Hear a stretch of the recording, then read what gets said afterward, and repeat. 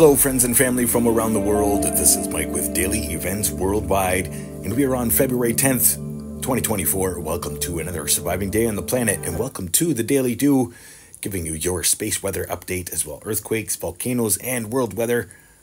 Always starting out here, looking at our sun the past 48 hours, 304 angstroms, yet another strong M-class solar flare.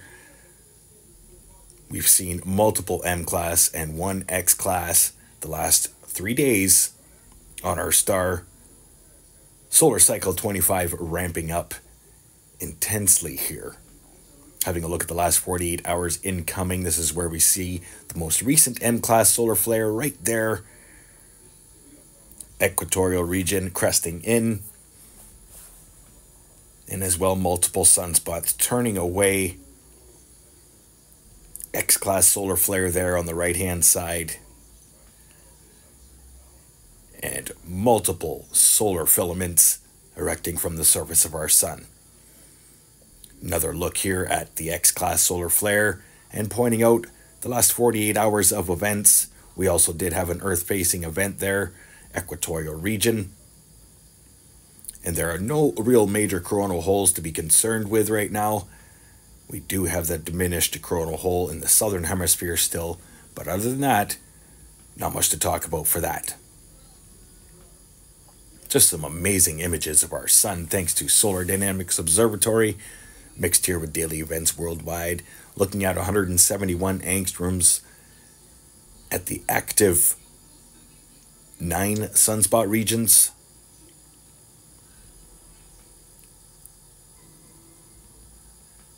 And we did just have Earth-facing events, so space weather is on its way. Having a look at the sunspot regions and fluid motion here.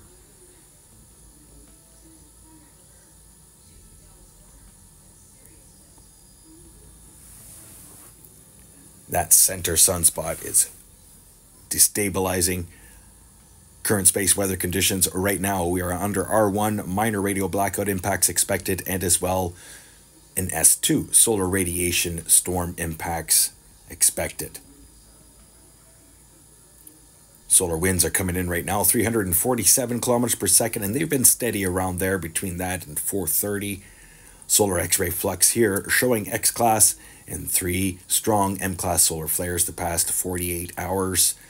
Solar proton flux right up there into the S2 range after that long duration flare, and geomagnetic activity is low for now.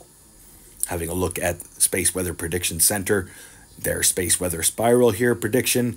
We do have space weather heading our way 12th into the 13th of February and into the 14th, with what we can see here are multiple CMEs heading towards our planet.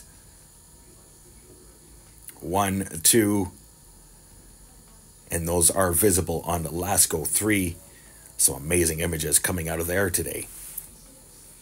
Having a look at ISWA Space Prediction Spiral, showing the most recent CME taking off towards Earth.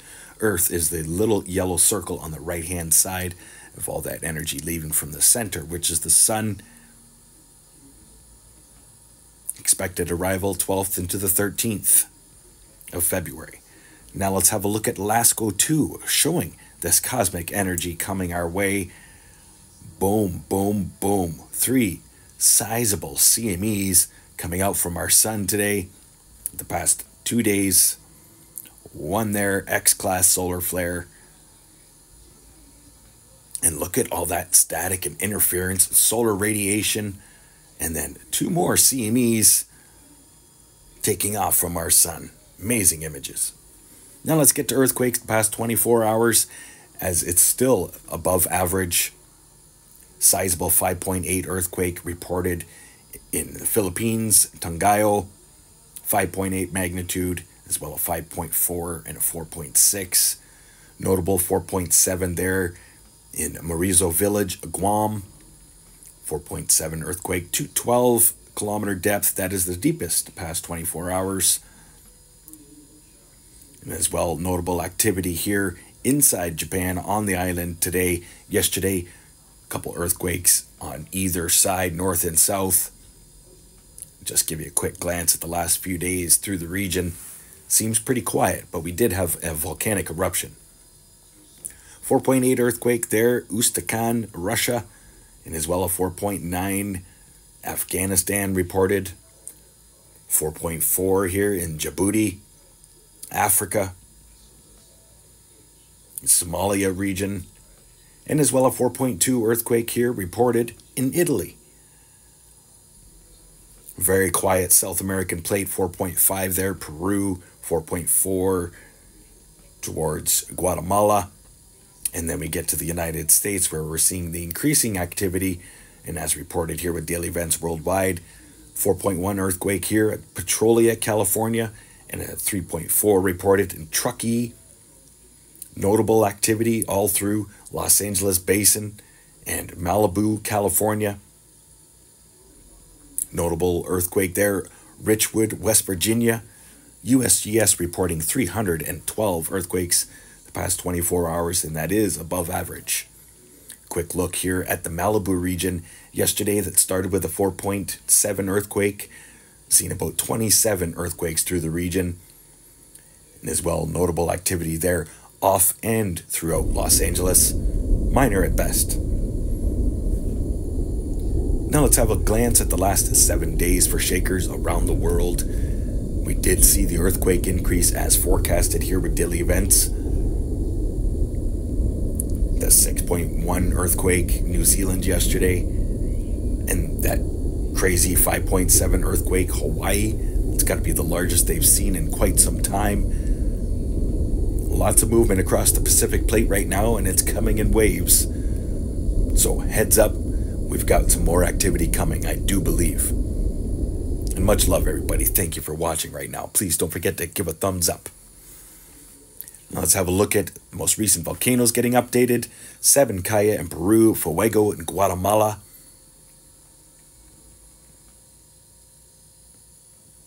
Lots of flood alerts here. Also Popocatépetl in Mexico. Semeru in Indonesia. Santa Maria in Guatemala. Tokono in Indonesia, and as well Ibu. Merapi in Indonesia.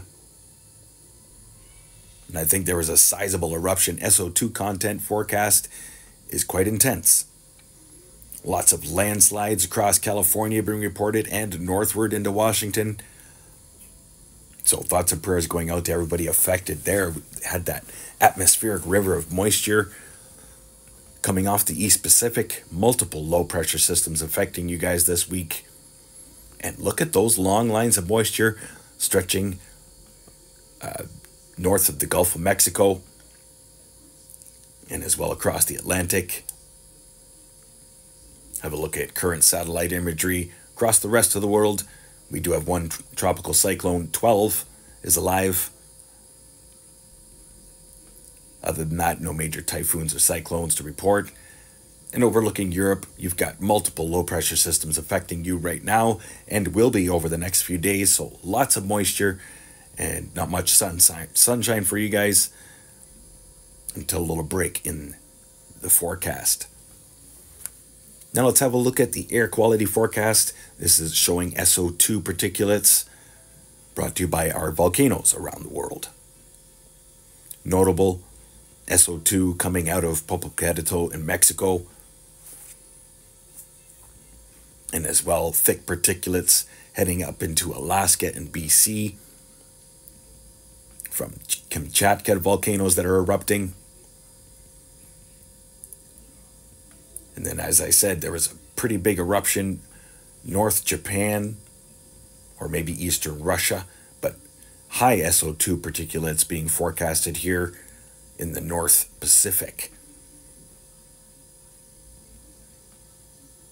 And as well, notable, all the SO2 swirling around the low pressure system towards New Caledonia, the Aoba volcano, then overlooking Africa and Europe. Big plume moving through Central Europe right now, heading up into Finland and then into the Northern Hemisphere.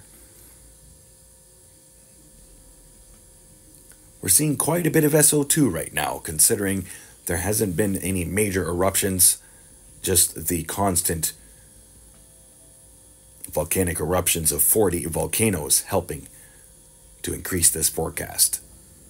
Now let's have a look at the weather forecast overlooking Europe and Africa. Multiple low pressure systems coming through the 12th into the 13th. High pressure ridge for Valentine's Day.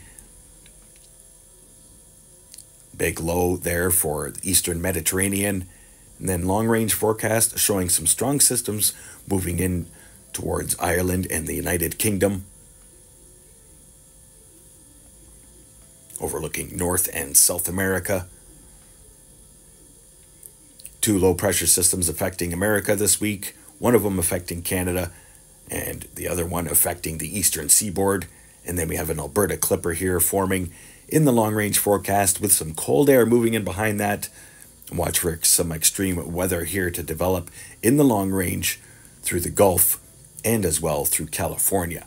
Big low moving through, and Ontario will be seeing a winter storm. Blizzard-like conditions. Long range forecast. So winter is definitely not over yet. Then overlooking Australia and Southeast Asia. No major typhoons or cyclones forecast here, but still 1, 2, 3, 4, 5 low pressure systems in the southern hemisphere right now, and 2 of them are pretty strong. One through the South Indian Ocean, one over Northern Territory of Australia. Let's have a quick glance here at our polar vortex, showing our upper level winds, which depicts our pretty much where our North Pole is, where all the winds are spinning around the center, which seems to be north of Siberia, versus the southern hemisphere.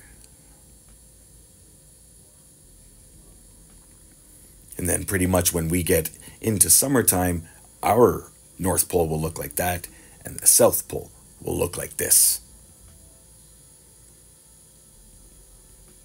It's been an interesting year so far, and 2023 was quite a year. So 2024, are you ready for more? I know I am. Stay aware and prepared, stay young and have fun, and get your daily due. We'll see you next video. Bye-bye now. If you enjoyed today's video, please hit that like button, subscribe, share with your friends and family from across the world.